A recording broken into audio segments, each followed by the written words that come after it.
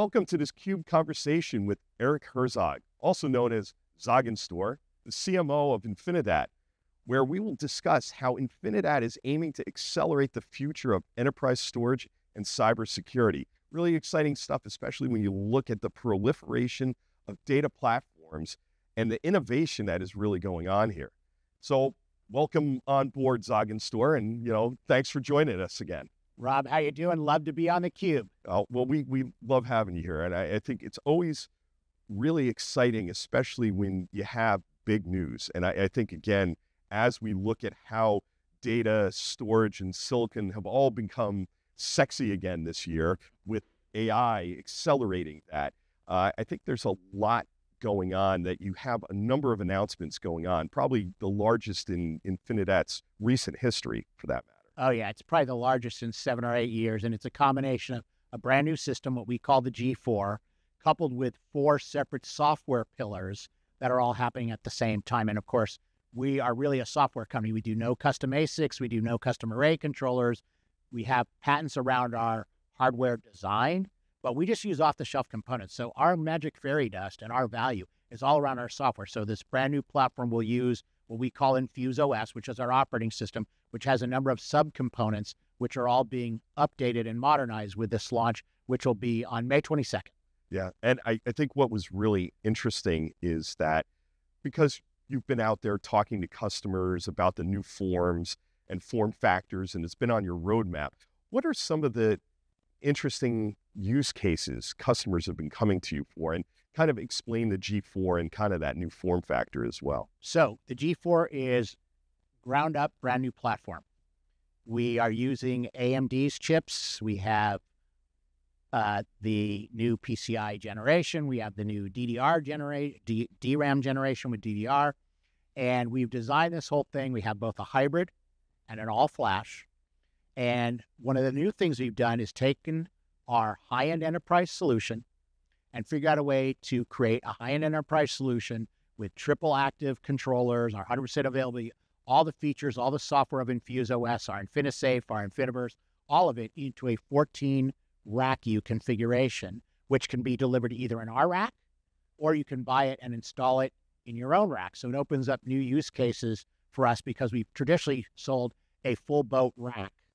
Although we have partially populated models, you still have to buy the full boat rack from us to ship that. This is now a 14 rack U, which can come in the rack, or we know most of our customers are looking to have it in their own racks and put it together themselves and install it. Right. And this, to me, when you mentioned this to me and we were being briefed on it, it just opened itself up to, hey, I need to put it out at the edge. I need to have another place, or I have a smaller remote office that I need to have that kind of availability, and maybe I'm doing AI on top of it, where I need really to know that this is not going to go down and that it's safe and that it's secure, and I want to put it in that closet over there and kind of thing. And this would seem like that kind of fits those use cases as well. Well, we have multiple use cases already, because we happen to have a lot of orders already, because our large customers certainly saw the roadmap.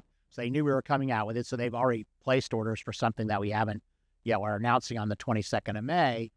But the thing that we've seen is, some of our very large customers who have Infinidat in the data center are opening new offices or new facilities, and they're using a colo. Okay. And you pay for floor space. So even though we have all these high-end features that they love in the core data center, it's like, well, is there any way you could shrink that? So now we've taken everything in our high-end systems that are full boat, shrank it into 14 rack U. So this is not a mid-range technology. It is a high-end enterprise. Our focus, as you know, is the global Fortune 2000 and cloud providers. And now you can put it in a colo. Or let's say I'm opening up a bunch of new factories, but they're not all big.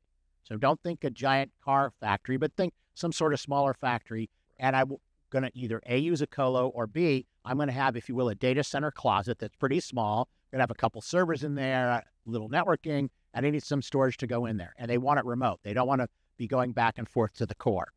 That's another use case for it. So we see that, again, at the edge level, whether it be in a manufacturing sort of site or other office where they're going to do it. So it could be a remote engineering office where they're going to do AI or other development, but it's not going to be at the giant, megaplex offices. It's going to be some office center in another state or another country, and it's small, but they need the storage. So those are the use cases we're seeing. And we have had a few, quite honestly, who have their own racks already in their core data center said, well, wait, we can fill up our own racks. Okay, we want that instead of your full rack, because then we have a partially empty rack. So that's a way for them to optimize rack, floor, power, cooling inside a core data center. So really, all 4 of those use cases work with this new 14 rack use system, which we call the G4 1400 class. And I think one of the interesting things that I found with this whole thing is that, like you said, it's still the same OS across everything. It's still your core IP that can talk between the different versions, right? And that was one of the keys, I think, that if I'm a customer and I'm looking for investment protection and I'm already an existing customer and I've moved to one of the 14s or to the new G4 platform, is that I can use it with my existing 3s, generation 3. Yeah, absolutely. Work with Gen 3. Our Gen 3 customers, if they're on support and maintenance, get a free upgrade to the new version, which is Infuse OS V8. And we're also announcing the extension of our Infuse OS Cloud Edition, which is a full version of a cloud instantiation, our full software, currently today only in AWS, but now also in Azure. So it gives us that hybrid multi-cloud, what you guys call the super cloud. Yes. And so they can get it at the edge or a colo, right? They can get it in core data center.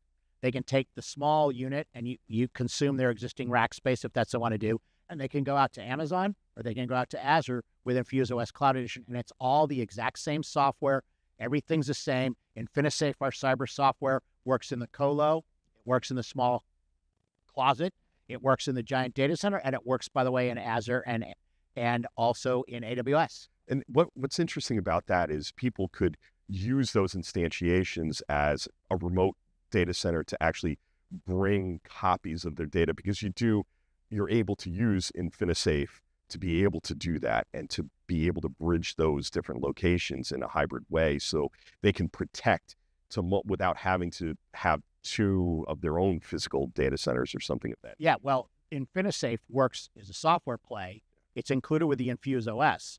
So when you put a 1400 in a colo or the small, data center office, if you will, and you put it in the core, InfiniSafe works on that. And then if you put it out in Amazon or put it out in Microsoft, it's the Infuse OS. And InfiniSafe comes for free with all the feature sets. And we've added some new features with this launch as well. What are those new features that you're going down and adding? So we've done a couple things. So the real big one is automatic cyber protection, we call ACP. It's not an additional piece of software. It's really reconfiguring what we do in our reference design and creating some scripting that allows InfiniSafe to take cues through APIs from SIM events, SOAR events. If you're just using a syslog, so if you're doing the poor man's cybersecurity, you don't step up with a major package, you can do it that way. And of course, for guys that are really into it, the old days they had a NOC, now they have a SOC. So in any of those, what it will do is we can configure it so it'll automatically generate an immutable snapshot. So here's an example. theCUBE Wikibon, SiliconANGLE, you're a customer, and you have our hybrid, the G4 hybrid, and it is 17.1 petabytes effective on the hybrid side. And so now you decide you're going to do 4 snapshots a day, okay? Because you're worried about a cyber attack. But you also have IBM QRadar SIM or Microsoft or Splunk, right, to manage the overall cybersecurity of your data center. So now you've taken a snap 2 hours ago, and your next snap isn't for another 4 hours. You're doing 4 a day, so 6. 6 by 4 is what your normal thing is.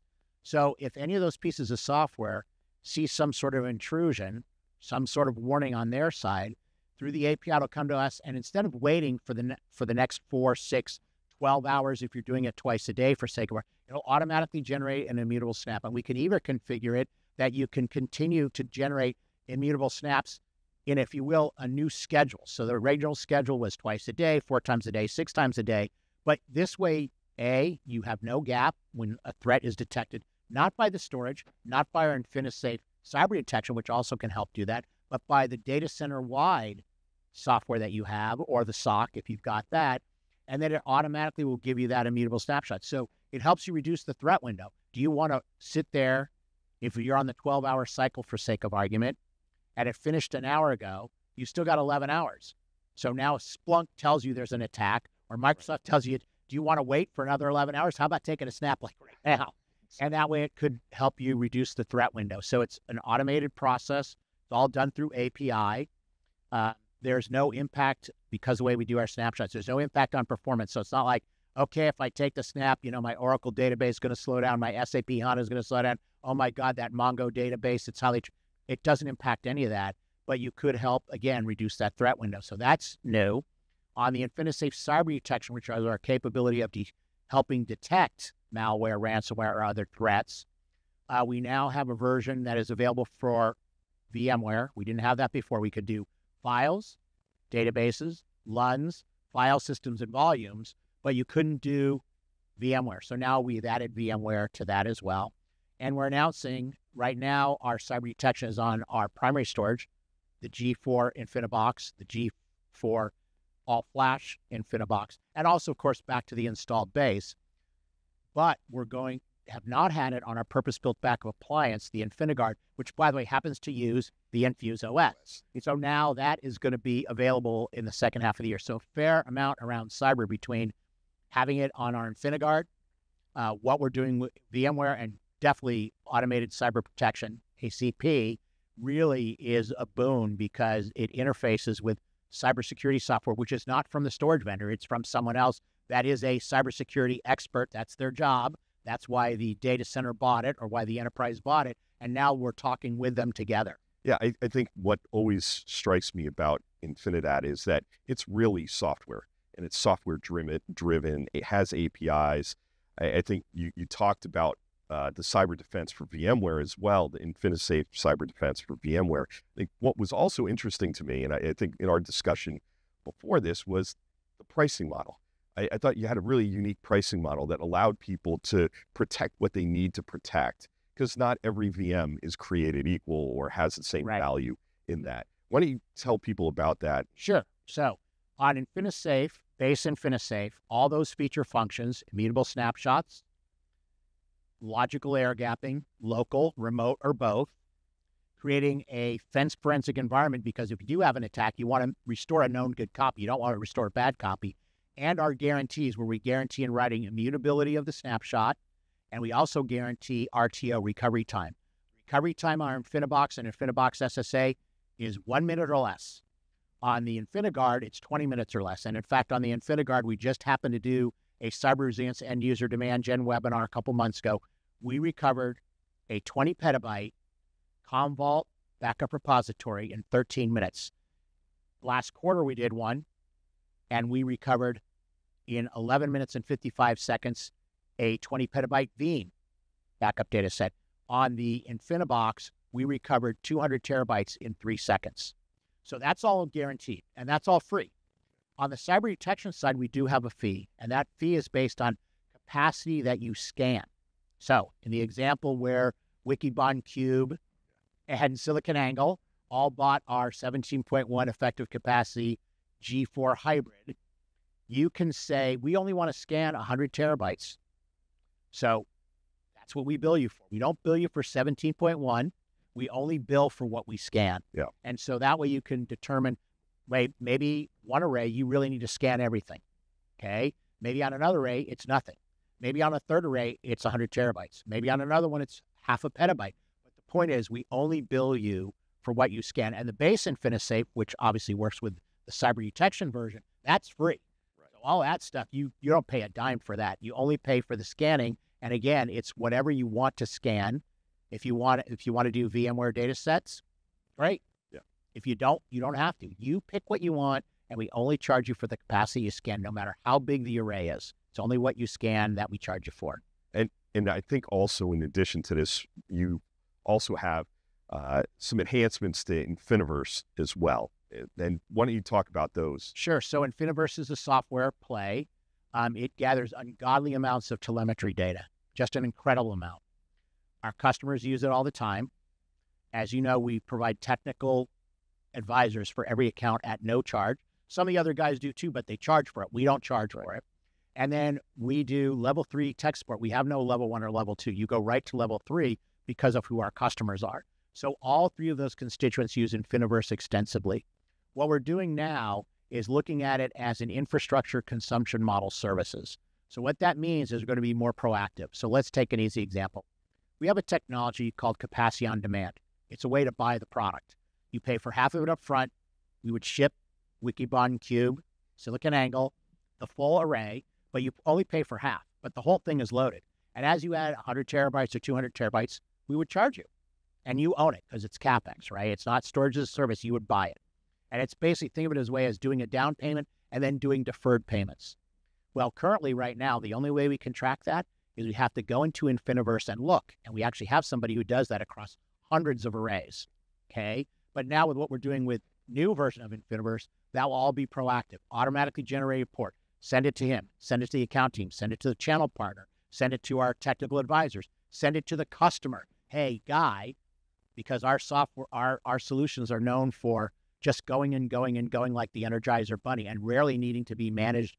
So if they don't need to manage it, they're not trying to take advantage of us and not pay us for COD. Right. But it's not automated. So if they got a note saying, hey, they'll say, oh yeah, okay, you're right, we are. But it all come out of Infiniverse. So that, same thing with our snapshot technology. Right now, you can see every snap. Are they read-write? Are they immutable? What are they?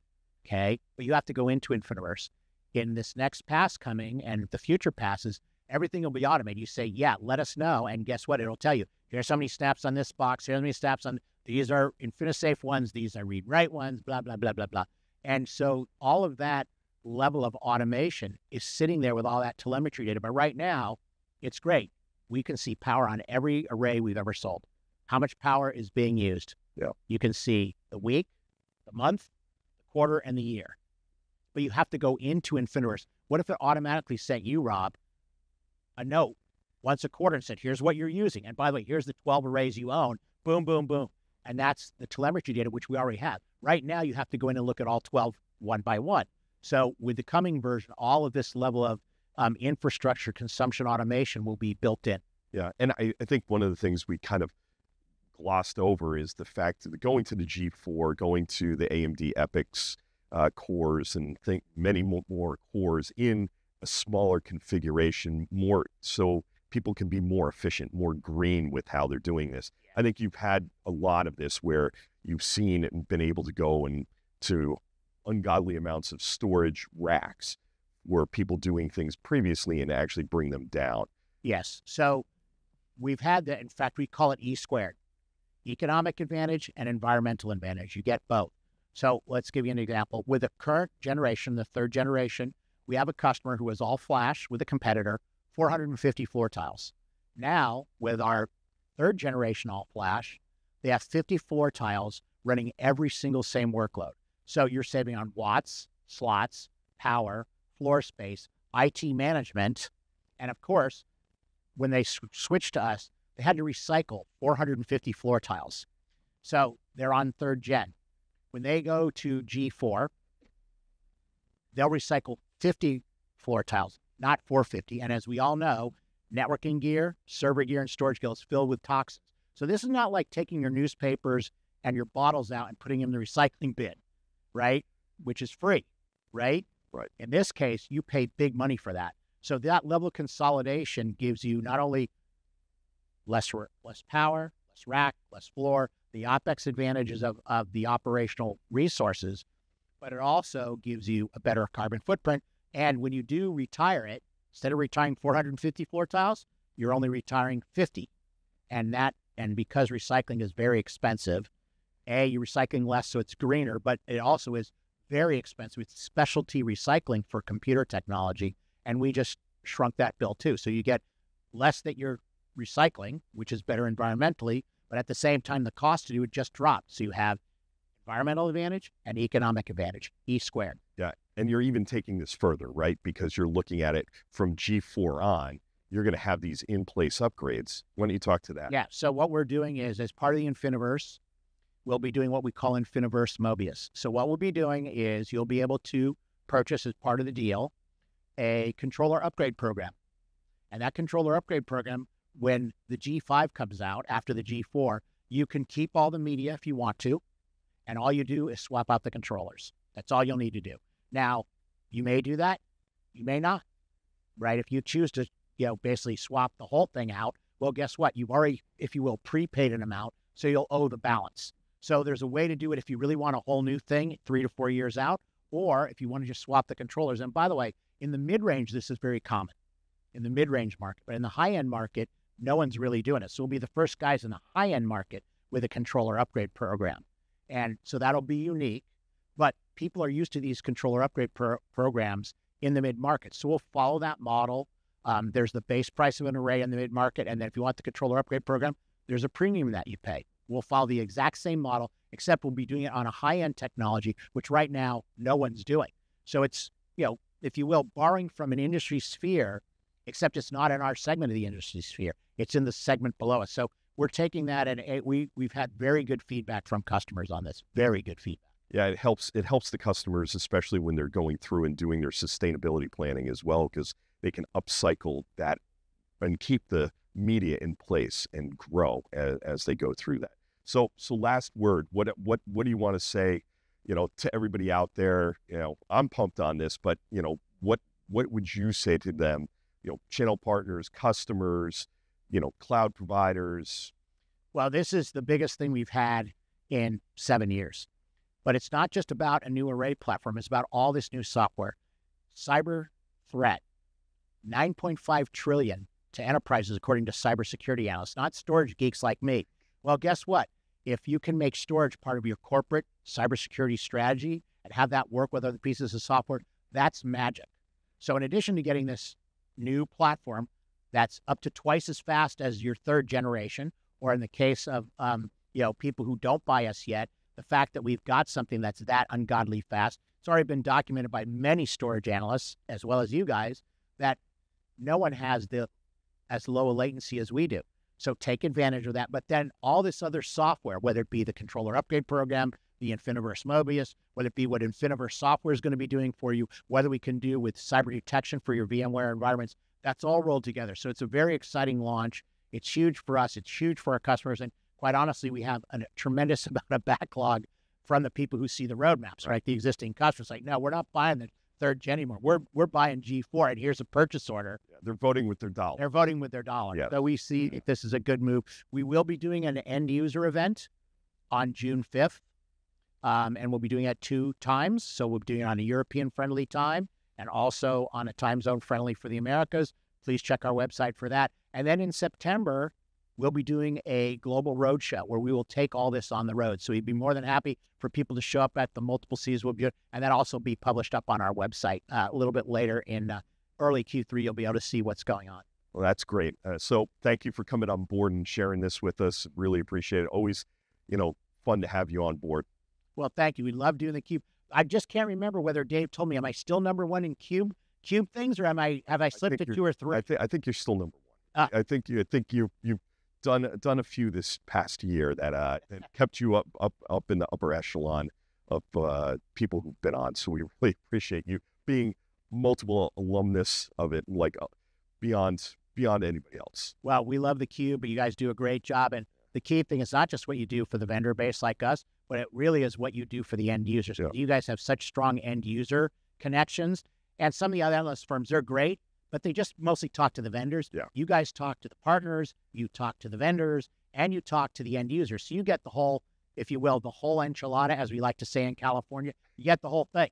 And for us, that's super valuable. That's why we love working with theCUBE. Well, we thank you for that. And we at the CUBE Research, formerly Wikibon, look at it as a badge of honor to be able to connect the dots, because security, ransomware are 2 of the top things that we see as we go into RSA and as we go into kind of Cyber Month here.